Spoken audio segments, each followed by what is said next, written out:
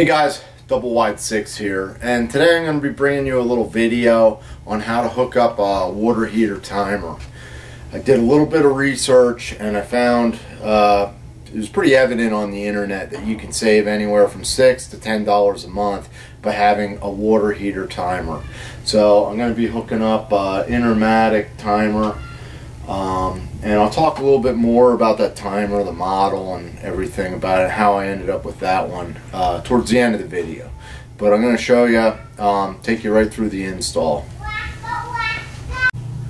For today's project, we're going to be hooking up an Intermatic digital electronic timer, and it's model number EH40. Alright, so here's a look at the water heater, and as you can see, we have our 10 gauge wire coming in. I pulled out the insulation. It's that orange wire, and it runs down here to the tank, and we need to hook up our timer. And the first stupid thing about this is I noticed no knockouts at the top of the box. So this box is going to mount here on the wall, and we're going to end up having to run the wire down the wall, past the box, and into the bottom of the box, or I could put a knockout in the left side or the bottom right side. So that's what we're going to have to do. I didn't want to run the wires down the concrete because there's no way to attach them, so I'm going to have to figure out something. The good news is I brought my mini helper today. Right, Bips? You gonna help? Yeah. Alright. First thing we want to do is turn off our power to our water heater. So it's a double 30 amp breaker, which is correct for a 10 gauge wire. I'm also going to double check that our power is off at the water heater. So I'm checking with my meter. I'm going to check both legs just to make sure that we're safe here. And we have a total of 2.6 volts. Well, I don't know why we have any voltage, but 2.8 volts, that's nothing. I wonder if there's a battery or something in this thing. I'm not sure, but the power's off. So my solution was to actually mount a board on the wall that I can attach that box. That way I can attach the wire to the wall and it'll look nice and clean. On the bottom of the box I have two knockouts, and what we're going to do is I'm going to knock out each one. 1, 2. I probably could just use one, but I want it to be a nice clean looking install, so I'm going to run one wire from the heater, one from the panel. In our knockout holes in the bottom of the box, we want to secure our two wire clamps just like this and tighten them up. Luckily my wire was long enough so I was able to cut it, and I still have some leftover wire, so I didn't have to buy any extra wire for this project. So now I'm just using some 1-inch drywall screws to secure my box to our board.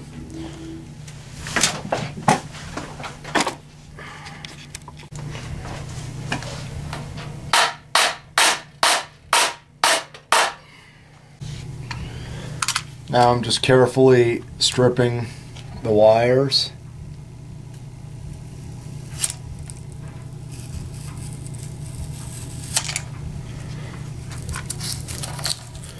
And we're going to feed them through our wire clamps.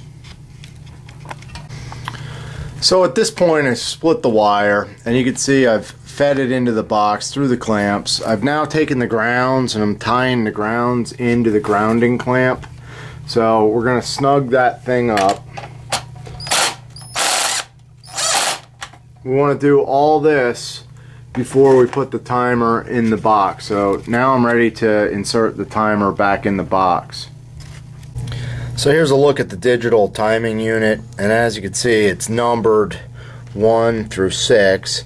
So if we go and we look at the book, what it's telling us is line 1 and line 2, that's your power coming from your breaker, are going to go to screw 1 and screw 2. Doesn't matter which wire goes to which because they're both hot. Okay, and that'll give us our 240 volts.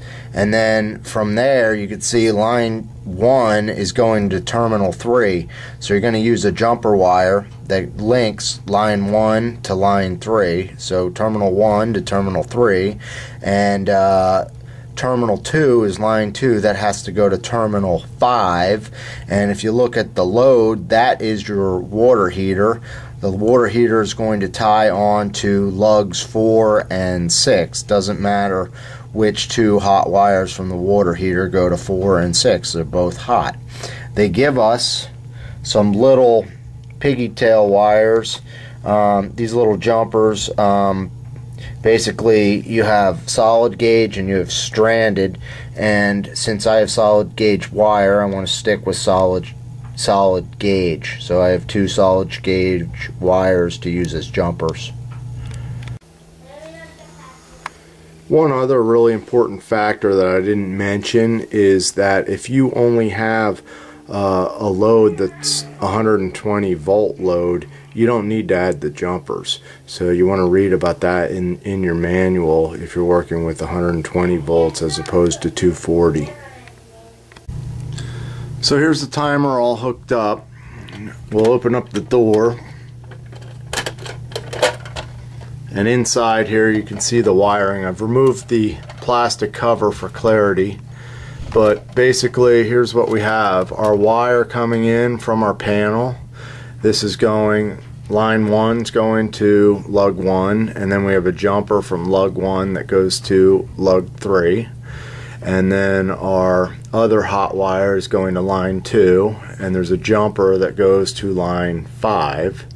And then our two load wires, one of them goes to lug 4, and that goes out to the hot water heater, and one of them goes to lug 6, and that goes out to the hot water heater, and our two grounds are locked into the ground terminal in the back. Now I'm going to install the plastic cover, and this will help keep it safe if the door is open. So I flipped the breaker back on, and as you can see, the unit's all in place, and when I hit the breaker, this red light came on that says load, so that means power's going through there and it's heating the water heater.